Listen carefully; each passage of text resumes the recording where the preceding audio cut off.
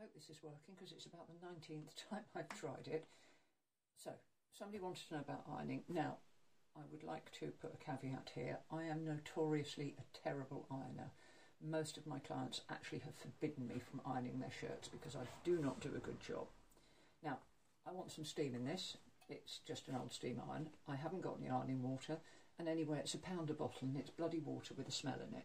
But I don't want my iron to scale up. So I use water out my kettle because it's already boiled, and I figure that the scale in this is already in my kettle.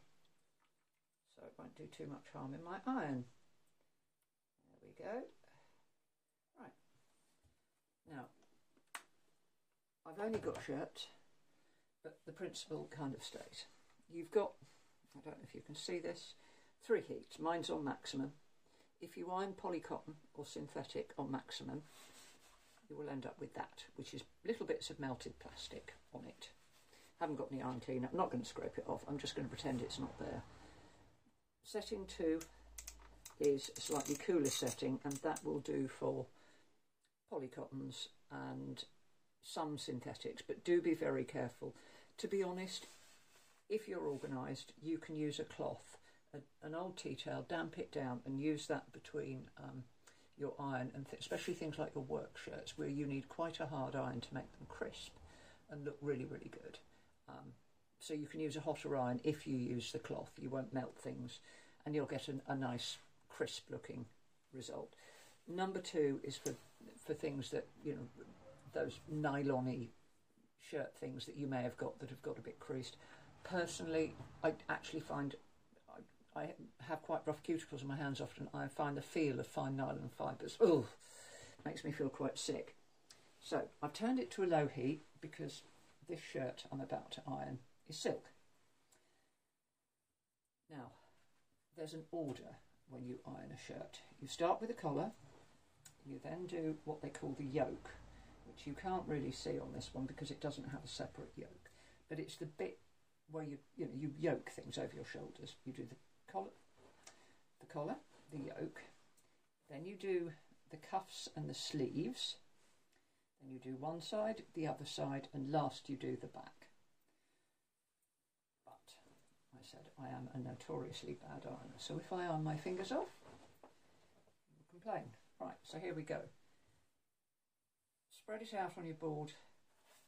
Don't burn your fingers, but use the other hand to just pull the fabric taut. Don't rush. You're just gliding the iron over nice and steadily because you've got to let the heat and the steam do the work. Now I will say I have got a taller and bigger than usual ironing board because ironing gives me bad back and I'm so bad at it. Now I'm going to do up the back to over the shoulder seam. Now some people have said that their iron spits yellow water. Mine just hasn't got a big enough cable. Mine does too. It's getting old, and I think that inside the tanky bit where they heat, it's probably picked up some residue of something and it spits water, yellow water that marks my clothes. I generally, in the winter, I only iron the collars of my shirts because nobody can see the rest as there's a jumper over them, and I don't wear shirts for work, and if I do wear shirts for work, I don't care how crumpled they are. I do like my pillowcases ironed because I like a crisp and smooth pillowcase, and some of those have got suspicious stains on them from the iron, but it does seem to wash out, and if I had any sense, I'll iron a few non-white things first. If it matters to you, again, use a cloth, an old bit of thinnish cotton, an old tea towel. Obviously it needs to be clean, and I would keep one dedicated for ironing. Just put it, fold it up and put it in your basket, your washing basket, or fold it up and tuck it under the cover of your ironing board. If you do a lot of ironing, you might consider a steam generator iron. I used to have a very cheap one I bought off of Facebook, and it was absolutely wonderful.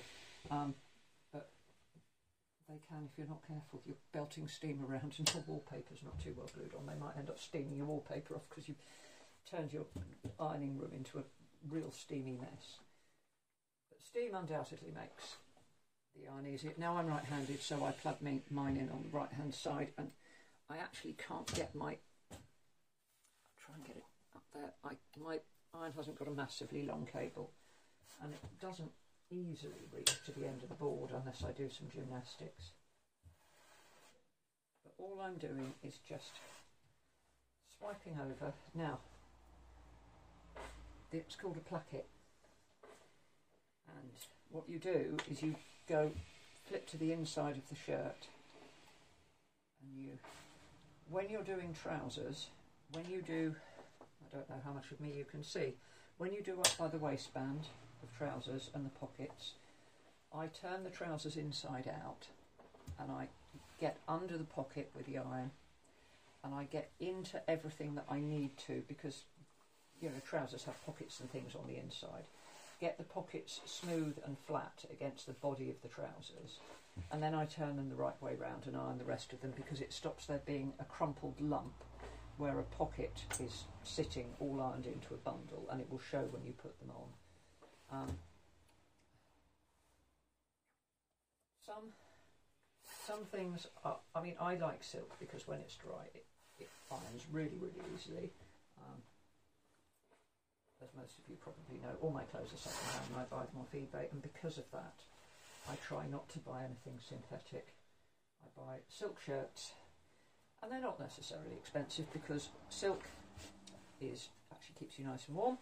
It's lovely to go under woolens in the winter, and it's quite airy in the summer. It also means that when I get fed up with my shirt, I pass it on to one of the charity shops to give somebody else some pleasure, or if it's really knackered, most of them will compost, because they're natural. Wool jumpers will compost, cotton will compost, although sometimes you can cut them up into squares, cut the seams off and use them as cleaning cloths. It seems a shame to just get rid of them or have them go into landfill. And I think some of these charity collections that they give you, where they allegedly take stuff off to third world countries where they're pathetically grateful for our cast off, you know what, I think it would be a lot better if we just encouraged local businesses in the third world to have a business. Let's keep our ex-clothes here, and we can all share them and buy them, and the money can go to aid companies, and they can support business people in developing nations. And then they are, right, there you go. You can see it's not perfectly ironed, but it will do. Now, that's the silk one. I'm now going to turn it right up because I'm going to do cotton. You can buy things like starches and that to spray, which give your finish. It's an elephant size shirt. It's a really baggy, droopy one. It is actually a size 12, I think, but it's supposed to be loose. I'm not wearing an elephant shirt, although in fact I probably ought to, because I quite like loose shirts. Anyway, you can buy spray starches, which I have got some under the sink. You spray those on, follow the directions, spray them on, give them 30 seconds or so for the stuff just to soak in, and then iron your shirt, and it will come up quite nice and crisp. But, and there is a big but there, they sometimes leave bits and residue on the iron after you've done it, and if you are using things like that, I'd keep just an old damp clean cloth there and just pass the iron over it a few times and wipe it up the edges. Now, here we go. So when you do the buttons, most irons, they either have just the plate that's separate like that, but the idea of that is that I am going to sew the rest of this. You can go in between the buttons like that, so you iron right up to the buttons, because although when you button it up that bit under there isn't visible, I can't stand clothes, I can't bear it if I can feel clothes, so I want to get all the insides and everything. Things like labels, I like to iron them flat so that when I'm wearing it, that label doesn't dig into me, because I assure you, if I can feel it, I have to take the garment off and put something else on. It absolutely drives me nuts. So everything I've got in here is cotton. I can't even show you a polycotton shirt how to do it. but we'll give it a go. I'll pretend. Old tea towel. Either sprinkle it with water or dip it in water and wring it till it's really dry. And then what you do is you get your piece, you smooth it out, you lay the cloth on top of it, and you iron through the cloth. And then any crap that's stuck to your iron or is coming out will go on the cloth, not that. It can make it look a little bit crumpled because obviously you're pushing the fabric under into the fabric on top, so just pull it straight after you've done it and it will dry instantly. I also recommend that if you're using a lot of steam, when you've finished ironing things like shirts, you hang them on wire hangers. Just hang them off your pictures or something, or off a door frame, even if you're going to fold them and put them away, because the fabric needs to cool down and get completely dry, and once it's cool and completely dry it won't crease nearly as easily. I forgot I had double cuffs on this. Luckily I have some cufflinks, and that's the other reason why I don't often wear shirts for work, because I have only got a few pairs of cufflinks and a lot of my shirts are double cuffs. I have long arms, I'm like an orangutan, and a lot of women's blouses and shirts don't fit me. The waists sit too high and the sleeves are too short, so I buy men's shirts and tuck them in, which, if any of you are taller women, you will know the pain. But you just use the point of your iron. When I'm doing the end of the sleeve, I don't know if you can, I don't know what you can see here. When you use the end of the sleeve, I'm just using the point of the iron and pulling it up so that the fabric is smooth as it goes under the iron. And then if you look, that's not too bad at all. Well, not for me. I do know people who can iron and make a shirt look like new, and I am not one of them. But you just use your fingers, you lay it flat, smooth it out, and just gently run over with the iron. Try not to rush, and if, like me, you can't bear doing it, put the radio on, or put an audiobook on, or something to keep you amused. My mother-in-law watches the television while she irons, and that is because she is a superb ironer, and she does not burn her fingers, put her foot on things, tear things, and make a general mess of it, so she can iron while she watches the television. I actually think this is completely unreasonable, and she has some awful trick of magic, but still. Right, hopefully that's given you the basics. I'm just waffling now. Let me see if this took on the camera.